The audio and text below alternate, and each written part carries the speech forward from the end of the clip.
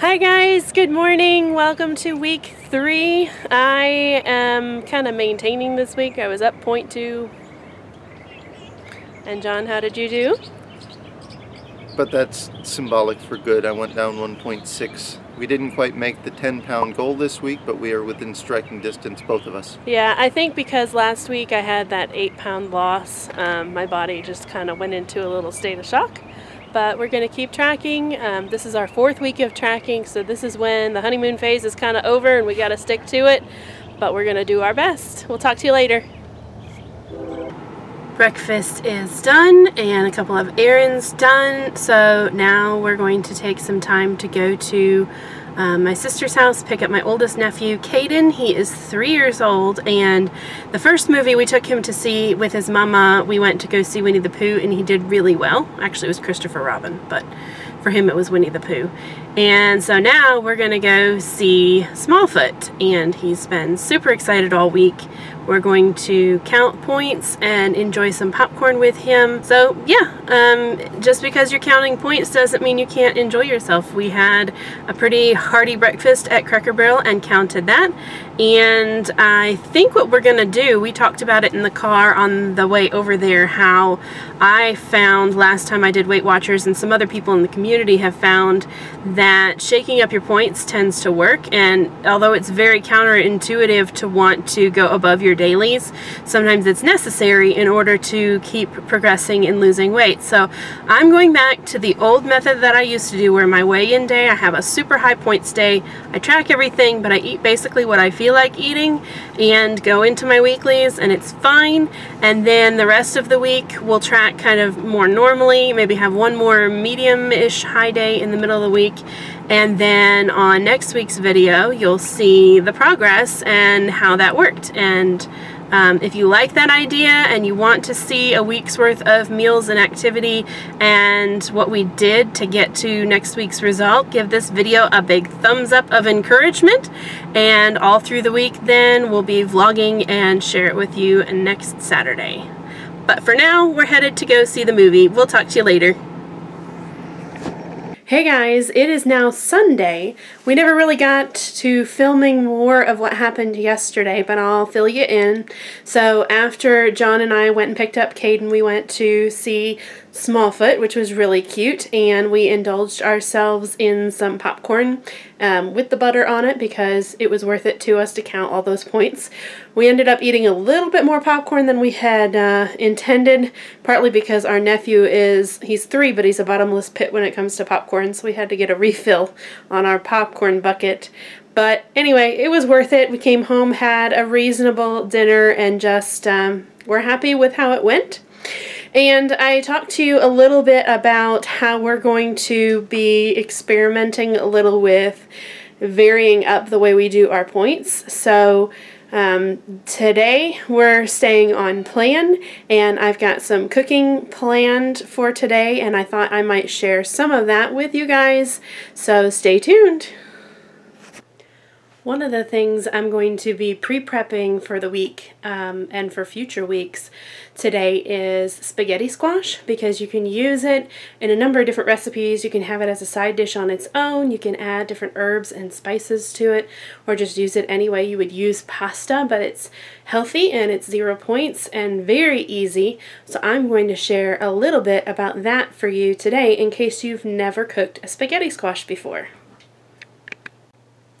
So there's 3 different ways that you can prepare spaghetti squash depending on how much time you have and what works for you.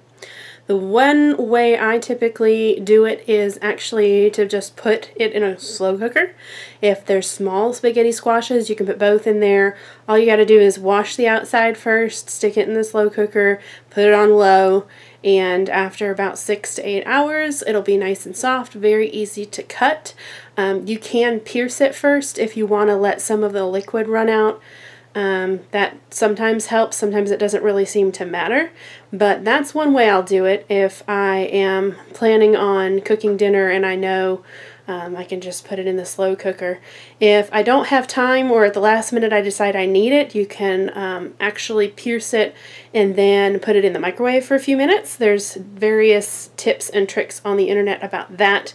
But the way I'm going to do it today is in the oven, because I was gifted with 8 fairly small spaghetti squashes, and it's just going to take way too long to try and do them 1 or 2 at a time in a slow cooker or the microwave, so the oven is the way to go. So let me show you how to cut open and prepare your spaghetti squash. So when you're preparing to cut your spaghetti squash, I have a rather small spaghetti squash, so this one I've discovered is actually fairly easy to cut. But I recommend that if it is a larger spaghetti squash, or if you have a knife that's not very sharp, this is freshly sharpened, then you're going to want to pierce this first. Actually take a small knife, like a paring knife, and you're going to pierce it all the way around, making kind of a perforated line as to where you want to cut it, and then pop this in the microwave for 2 to 3 minutes just to soften the outside a little bit. It'll save you from losing your fingers. Now this particular squash is actually not so hard to cut, so I'm going to go ahead and cut it as is. And a lot of recipes and a lot of photos show you actually cutting it lengthwise from top to bottom. But what I found is that the strands in a spaghetti squash go this way, and so if you're cutting this way, you end up with really short pieces. If you cut it around the middle this way, horizontally, you actually end up with more of a spaghetti texture. So take your spaghetti squash after it's been washed and dried, put it on a cutting mat or cutting board. Make sure you're holding it firmly with one hand, but keep your fingers out of the way. And then you're just going to put pressure with a nice sharp knife. And you can go tip in, or you can go all the way through.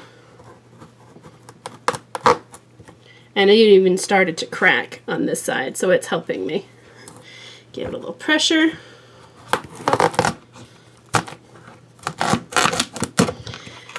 And there we go. So you can see there are seeds inside, and you might even be able to see if you look closely that the strands, which aren't cooked yet, so they're going to stay put, are on the outside. You're going to take a fork and scoop out the seeds, similar to what you would do with cleaning out a pumpkin. One tip too is you can take those seeds and clean them off, and they look just like pumpkin seeds, and I'm told they taste very much like pumpkin seeds, so you can save them and make a snack if you like. If not, you're going to just take a fork and take this little fluffy part out, get all your seeds out. When you're done, it should look something like this. And then to prepare this, you're just going to coat it. I'm going to use a spray with a little bit of olive oil, salt, and pepper, and then I'm going to put it cut side down into the oven at 375 degrees for about 40 to 50 minutes. Now, the reason you put it cut side down is this is going to leak a lot of liquid. There is a lot of water in this, so you're going to want to put it on a sheet, a baking sheet that has a bit of a lip to it. And then you will have roasted spaghetti squash, and you can use it right away, or you can do what I'm doing. So since there's just 2 of us in my household, and I really don't have any plans in particular for the spaghetti squash this week, but we can throw some chicken sausage and some marinara sauce in it and make a quick dinner sometime this week or next week or whenever the need arises. What I'm going to do after I cook this is cool it, pull out the strands with a fork, and then I'm going to portion it into freezer bags. I actually have a food saver, so it'll vacuum seal it for me, and that will keep for about 6 months, vacuum sealed and frozen in my freezer. So I'm going to portion out just enough for a meal plus leftovers, because that's how I cook anyway.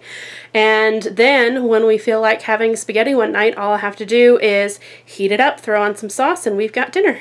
Spaghetti squashes are done. They've cooled, some of them. The sugar that came out kind of burnt a little bit, so if there's any burnt on the bottom of these, I'm kind of just taking it off, but they look like this. Not too bad. Some of them are more crispy than others. But here's what it looks like when it comes out, and then what I'm doing with this strainer is actually putting my hand in a plastic baggie. Don't laugh, it's genius, right? Holding this over the sink and kind of pressing the water out of it so that when it freezes, when I thaw it back out, it doesn't become mushy. So I'm putting them in these vacuum sealed bags in portions that I can use for dinner and leftovers. And then I will vacuum seal these and pop them in the freezer, and they'll be good to go. So this is my Food Saver Mini. I got this in about 2005, I think. I don't think they even make this model anymore, but it's perfect. I bought it when I got my first apartment in 2005, and it's been perfect for, you know, buying meat and stuff in bulk, especially for singles or people who like to buy in bulk. You can buy your stuff and then vacuum seal it to avoid freezer burn and keep it fresh. So I've got these bags, and it's quite satisfying to vacuum seal. It sucks out all the air and then seals the bag shut. So I will show you what that looks like. So make sure that the bag is nice and clean and flat. We set the edge of the bag into the vacuum channel. Close it. And press right here, and it sucks the air out, and then it should seal it, and the little green light comes on when it's done.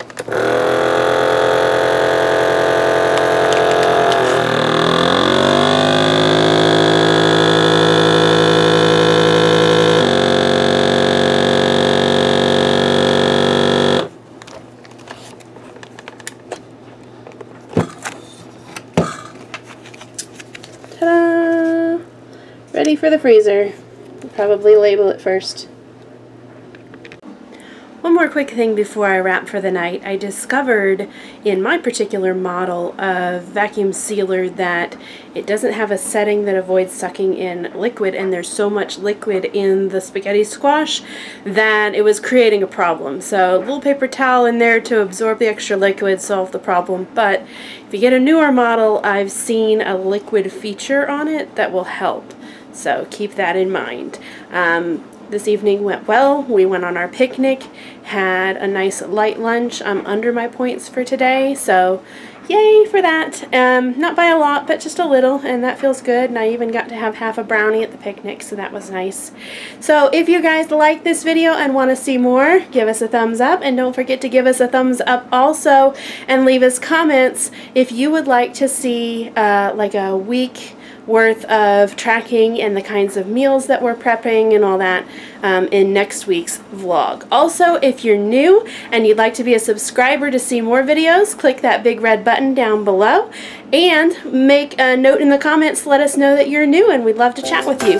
Thanks so much for watching, you guys. Be healthy this week, and we'll see you next time. Bye!